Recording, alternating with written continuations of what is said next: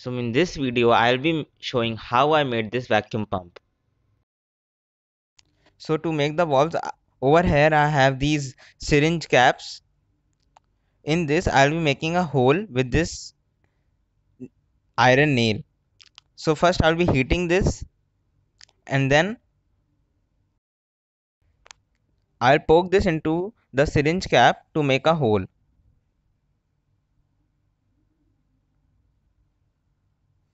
You can see that a small hole has been made. Same I will do for the second syringe cap.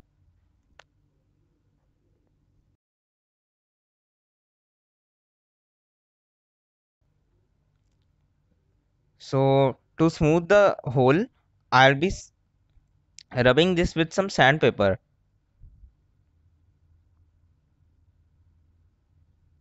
This will smoothen the hole. But this also makes the syringe cap very rough, so a better option is to cut the imperfections with a blade and not rub it with a sandpaper. Now I took a pipe balloon and cut short sleeves from it and put the sleeves onto the caps covering the hole.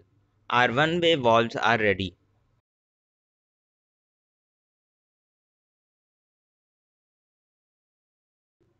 Now I took a 25 ml syringe, took out its plunger, and using a poker I made a hole in the front of the syringe as well as the side.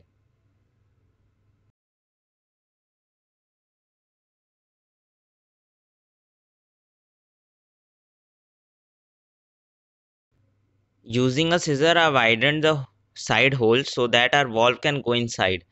When the got big enough, I trimmed the plastic to make the hole clean.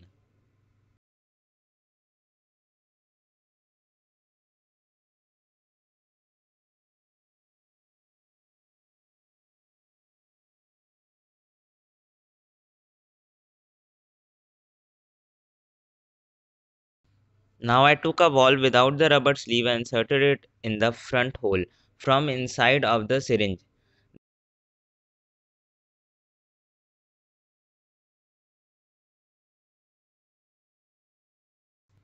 Then I took another valve and inserted it inside the syringe from the side hole.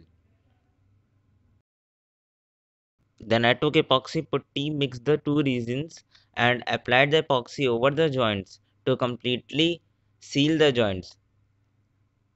I also filled some epoxy putty inside the nozzle of the syringe to seal it.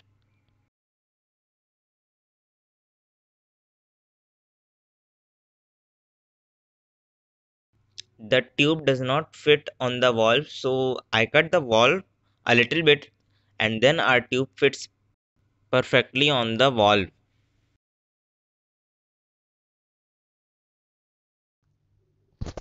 For safety reasons, I am placing a plastic ring inside the pump so that when we push the plunger, it does not hit the side valve. In this way, this increases its life. As you can see, it fits nicely inside the pump, protecting the valve. Now I left it to dry for a day. The next day I took the pump and put the rubber sleeve on the front valve. And then I put back the plunger and our vacuum pump is ready. Now to check its suction power, I will apply tube to it.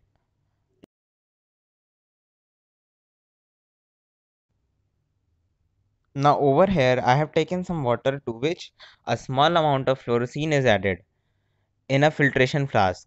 Then I took a graduated test tube and placed it inside the flask in an inverted position and closed the upper neck with a cork. Then I attached the rubber tube to the filtration flask and started putting vacuum as best as I could. When I was unable to pull the pump, I released the vacuum inside the flask. On releasing the vacuum, the water in the test tube rose up to 13 ml. Therefore, the pressure inside the flask was 0.44 atmospheres or 340 mm of Hg. I upload videos every Tuesday, so subscribe to my channel. If you like my work, you can support me financially through Patreon and PayPal. Links are given in description.